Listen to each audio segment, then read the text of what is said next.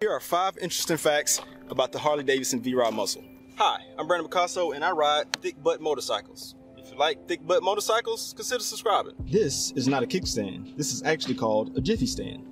This little knob right here adds resistance to the throttle, which gives it throttle lock or cruise control type features. This is not the tank.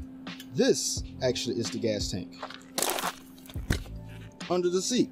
The battery is located in the front of the bike. Here's the battery tender cable. And this 1250cc motor is some of Harley-Davidson's best engineering, and it has 122 horsepower and 86 pound-feet of torque. And another fact is my V-Rod is appreciating in value because they're discontinued. I bought my V-Rod muscle at the end of 2020. Essentially, it was a pandemic buy, but it's now the sibling to my 2007 Suzuki N109R. Fact number 1. This is not the gas tank. This is simply the airbox. Harley-Davidson put the gas or the fuel tank under the seat. Why would a motor manufacturer do that versus just putting it in front like everybody else? Well, it allows the bike to have better handling. It gives it a lower center of gravity, which allows it to perform like a bike that doesn't have 670 pounds. So it's not the lightest bike, but it definitely handles better than it looks. Fact number 2. Now, obviously with the gas being under the seat, you got to put the battery somewhere. You don't want to put a battery next to dinosaur juice because that equals boom, right? So they put the battery in front of the bike, and again, it adds to the overall feel of the bike and gives it better handling. Fact number 3. Now, being that the V-Rod doesn't have an electronic throttle, you can't get electronic cruise control, at least from Harley-Davidson. My N109R is the exact same. I don't have electronic cruise control or an electronic throttle, which means that I have to use something like that thumb screw to get the same effect. But all I have is a throttle lock. Think of this little knob as the poor man's cruise control. Now, to activate this knob, you simply turn it in the direction to add resistance, and you simply close the throttle, and now it's locked. And to release the resistance, you turn it the opposite way, and that releases it. So yeah, poor man's cruise control.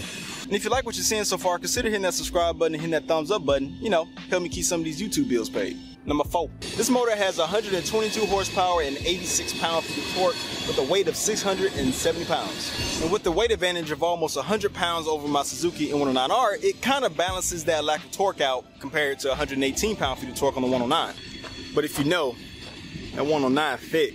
The V-Rod's Revolution motor is based off of Harley-Davidson's VR1000 Superbike. It has a 60-degree crank, and they basically called out to Porsche and said, hey yo, we need help. Help us. And Porsche took the VR1000's motor, rebuilt it from ground up, and here we are with the Revolution.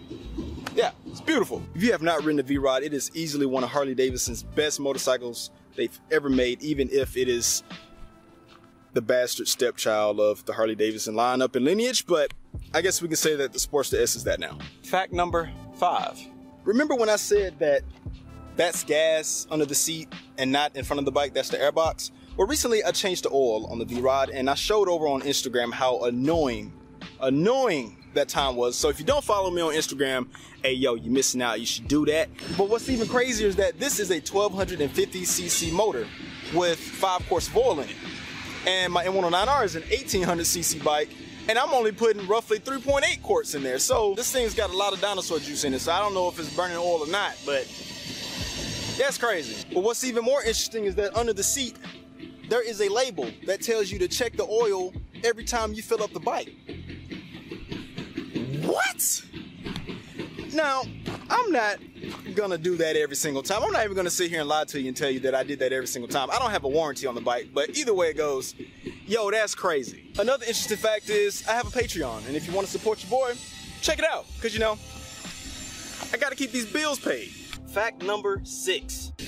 But like I said before, this is called a jiffy stand. It is not a kickstand. The only jiffy I know is cornbread. The reason being, Harley-Davidson patented the jiffy stand years ago, and this is their way of making sure that the motorcycle doesn't fall over.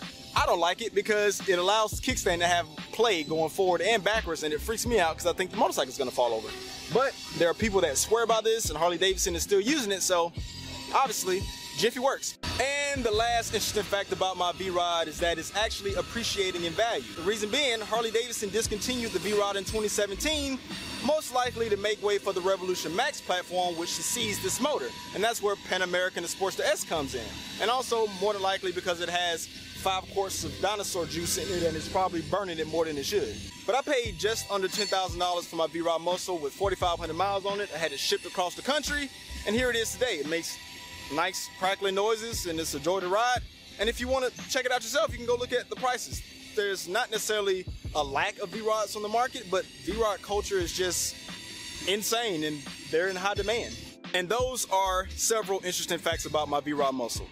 If you have another motorcycle that has interesting facts, drop your comment down below. But if you have not subscribed already, definitely consider hitting that subscribe button. Definitely hit the like button if you enjoyed this content. But if you are subscribed, I will see you in the next one. Peace.